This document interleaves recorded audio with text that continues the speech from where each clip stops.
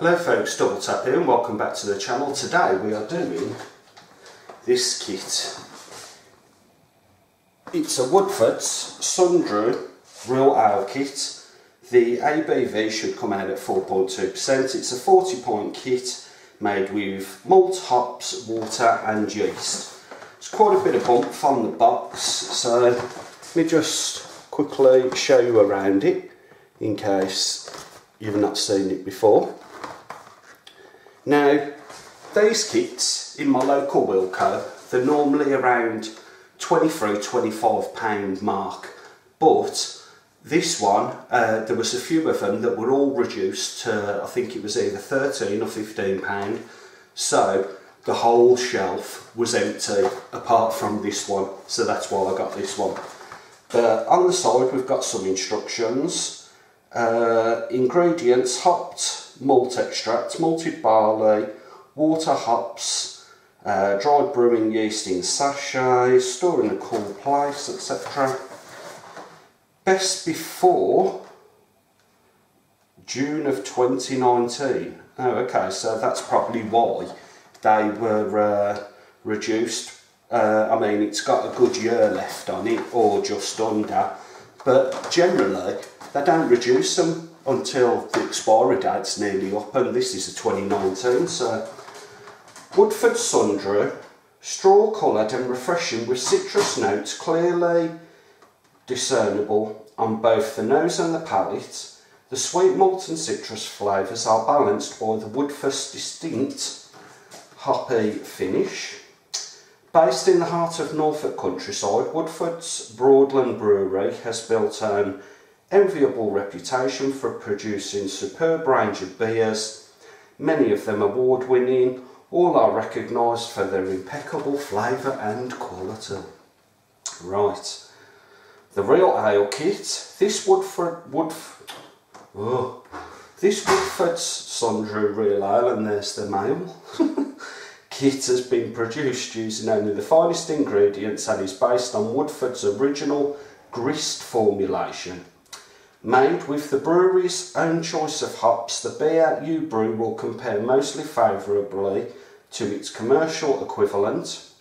Regional variations in water quality may have a subtle influence of the taste and final brew. We don't have a problem with the water in this area. It's really good, to be honest. Let's get it open and have a look. Okay, so got some instructions. We've got some premium ale yeast, which is the XRBB69 yeast, made in the EU. And we've got two cans. Woohoo! This is our first 2-can kit, actually, when I think about it. Let me stick that over there. Right.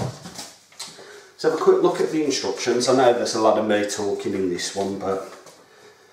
Right, 23 litres. Woodfordes beer kits are designed to brew less than 40 pints of beer to match the final beer strength of the commercial equivalent.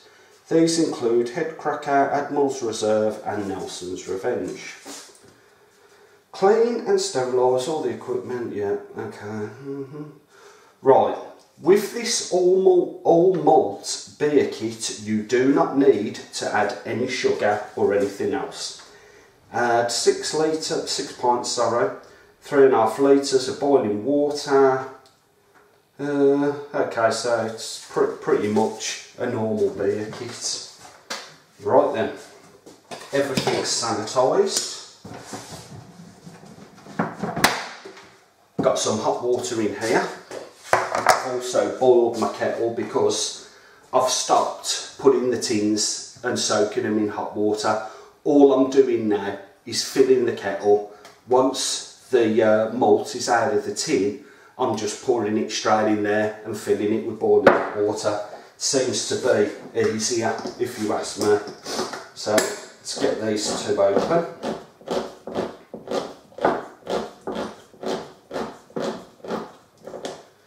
Okay, that's one.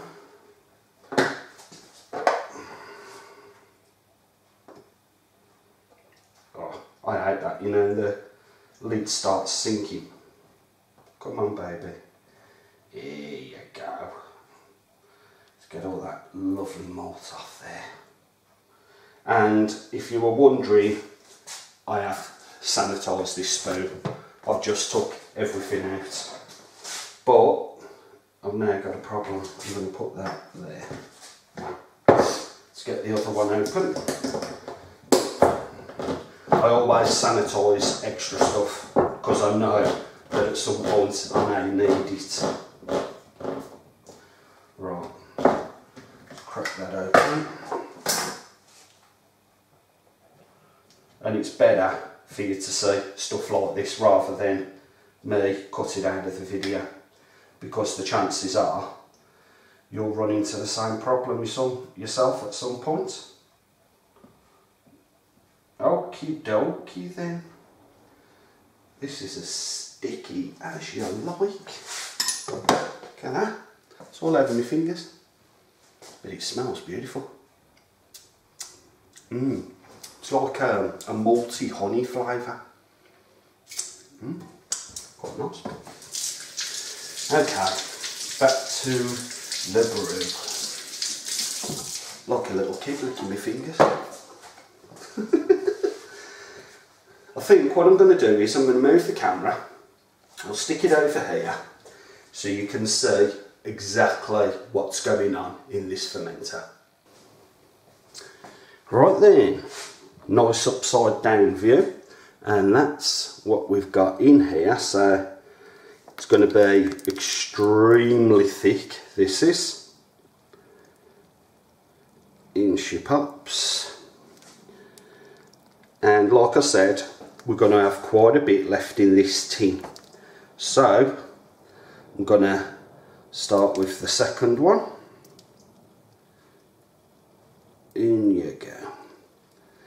And I've got to be honest, the smells coming off these is extremely nice. Right, first tin is almost done, so I think we'll try and stop the flow of that. Going to get a little bit round the tin, not that bothered. Okay, here's the second one. Right, let's do the same with this. There we go. Right, let's put our spoon in. I'm going to come off the camera and I'm going to fill both of these up with boiling hot water. Right, that's one. These tins are around the 1 litre mark, so I'm only going to get 1.5 of these full, because like I say, they're about 1.5 litres, so that's why I've only filled 1.5. Right, let's get that kettle back on. Let's get this lot mixed in.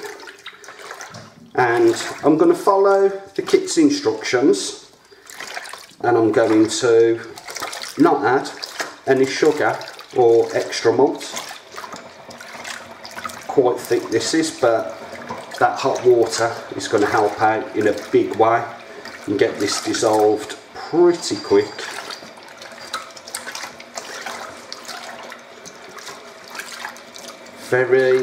It's dark at the minute, but I believe when we add the water, that is going to proper go down. That is in colour.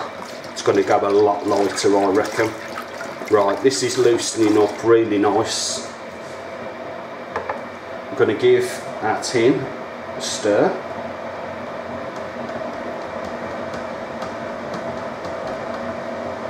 And even though the other one ain't full, I'm going to give that a little stir as well. I'll fill that up when the kettle boils. Let's carry on with this. Right. Now what you're looking for here is, when you move it, see all that there? That's obviously stuck to the bottom. You want no resistance other than what the resistance of the water is giving you, which will show you that it's all dissolved in. Come on, my beauty. It's feeling pretty loose all round now, that is. Yeah, it's pretty good. Okay, I'm going to fill my tin up.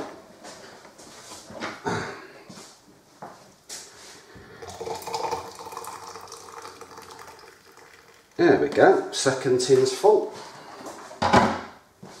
Right, let's give these tins another stir.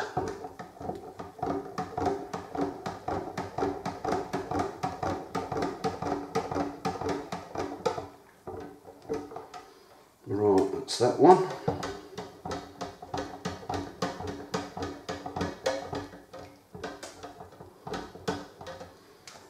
Okay. Yeah, that's all dissolved, that is. So, where's my towel? Right, I'm going to pick the first tin up. I'm using a tea towel to do it because this tin will be red hot. There's no way I'd pick this up with my bare hands. In she goes, and as you can see, that is lovely and clean. And in the second one goes. There we are. That one is exactly the same. Right. Let's give this a good loving stir.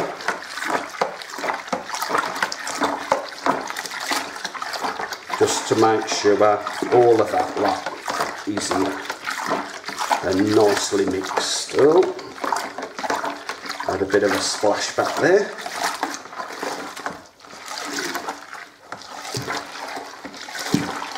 Yep.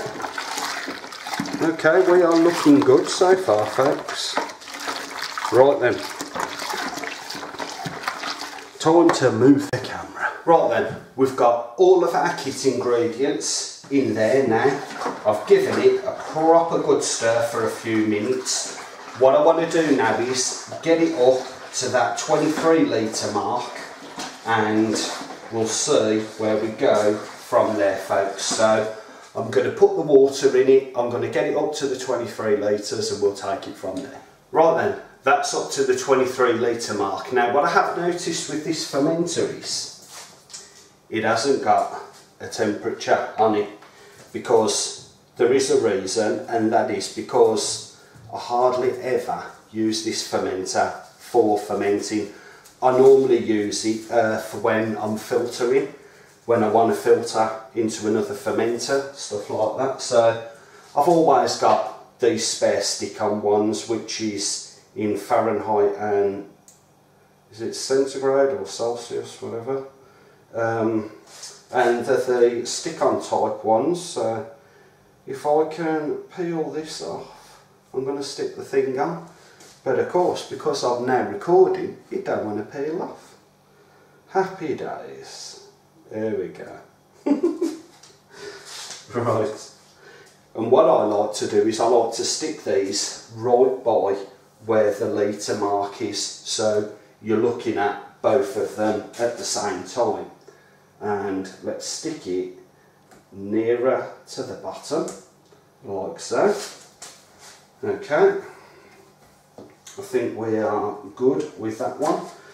And the temperature is coming down a bit, but I want this around 20, something like that, 20, 22. And it's looking pretty good, this beer is. Got quite a bit of foam on the top, so there goes my phone. And that's my Instagram, because I've been posting stuff on my Instagram. Every time I do beer, it goes on Instagram first.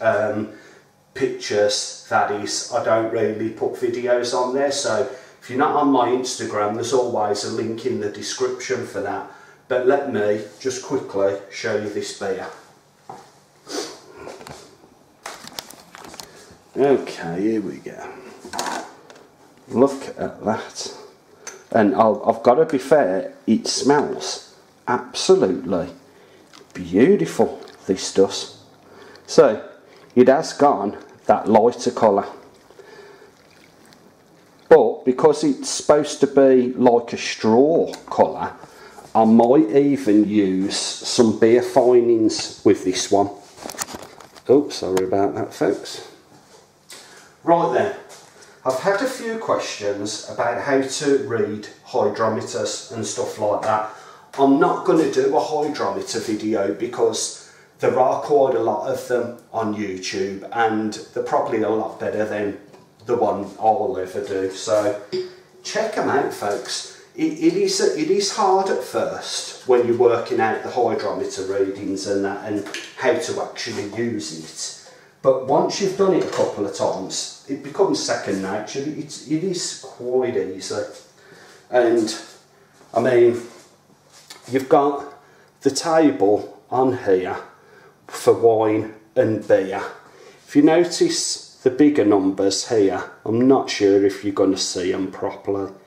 Once it's floating in there, you take the original gravity, which is the gravity without any yeast in it.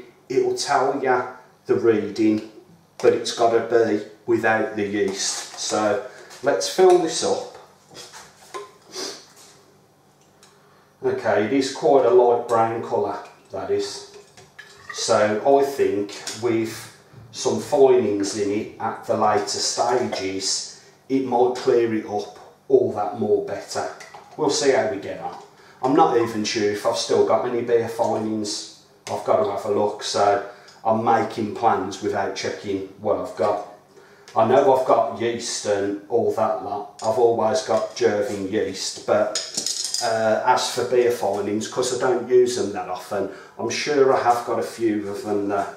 So what we'll do is give that a little shake. That gets all the bubbles off the bottom of the hydrometer.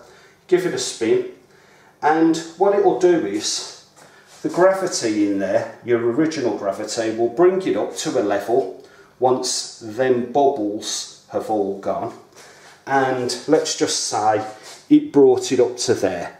That'd be 1.070, so that would be your original gravity. And then once it's all finished fermenting, you take another gravity reading. That gives you your FG, your final gravity, which will be different from the one we've just took. Then go online, just put in ABV calculator, beer volume calculator, whatever you want, just put that in. You put your original gravity reading, you put your final gravity reading, and it works out what the percentage of alcohol is, so you'll know the volume.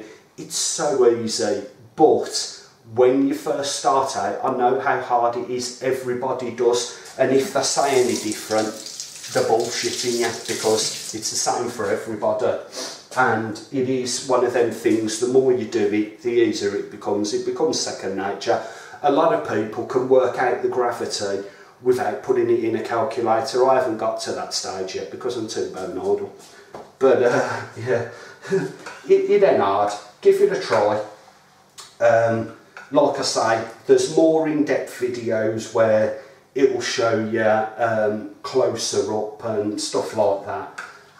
But it's just like a little tip while we're doing the actual beer. So, what temperature are we on? Okay, we are a little bit high, but I'm still going to pitch the yeast. It isn't that much higher than what I'd want it to be. So, I can't do this.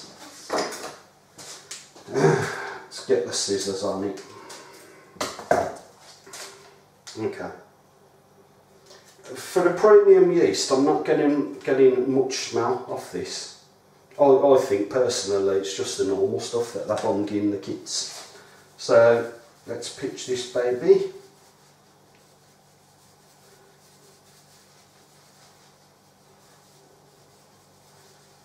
Sometimes I stir in the yeast, sometimes I don't.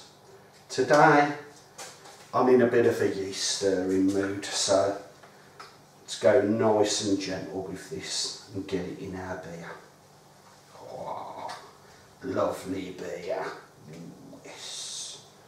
So, once we've done this, we're going to leave it for at least a week. I'll take 2 gravity readings, which you're not going to see. That lets me know if it has stopped fermenting, and we'll be good to go. So the next stage will be possibly adding finings if I've got it, clearing the beer, and also transferring it into our bottler, and then bottling the little baby up.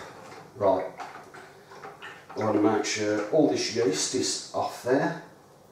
Yeah, off the job plate. Do you know what? No. I'll give you one last look at this beer. With, obviously, the yeast in it. Can't really see it that well now, and I don't want to move it too much, in all fairness. Right then. So, all that's done. I've got my reading here. Let's have a look, see if I can read the bloody thing. Right, 1.05.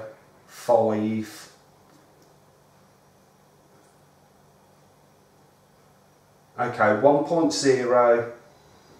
I'm going to call it 1.052 for this original gravity. Yeah, okay. That's got it there. Let's have a look at this. It does smell nice. It really does. Okay, cheers folks.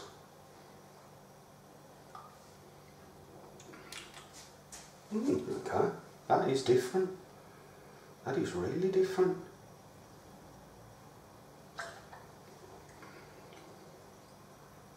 I think this is going to be nice. Happy days. Right then, get our lid on. Oh, and this one does have the top bung in it, just so as you can see, folks. Okay, now I've had this on the dryness side. I'm going to give it a blast with my starter. Okay, I'm going to bung that in there. Okay, stick a bit of water in it. Sorry, a bit of starter, I should say. That'll do us, I reckon. Lovely jubbly. Aha, hold on. That's that. Whoa. Okay. Where's my towel gone? Right then folks, I think I'm going to leave it there for our Woodfordes Sundew Real Ale kit. Like I say, next stage will be maybe sticking in some finings, also transferring it, and we'll put it in another fermenter. That way we'll have the sediment in the bottom of this one and not in our bottling fermenter. So, hope you enjoyed that one folks. If you did, don't forget to give us a thumbs up, subscribe if you're not a subscriber. Check out the Instagram, it's always in the description, the link is always there. Just click on it, send me the friends request thing, whatever it's called, and I'll just add you to it. So whatever posts I do, just remember these beer kits, if I've posted it on Instagram today, you're probably not going to see this video for probably around a month. So what it does, it lets you see ahead of time what I'm actually doing, because I can't do it on the videos all the time because I have to stagger the videos, and I've always got a month or two already uploaded to YouTube, so you're not going to see this for a while. And like I said, at least it lets you know what I'm doing in the future, or as the past, as the case may be. But you get the idea anyway folks. Stick your comments in the comments section, I'll answer them as fast as I can, and I'll catch you in the next episode. I'm Double Tap, and bye for now.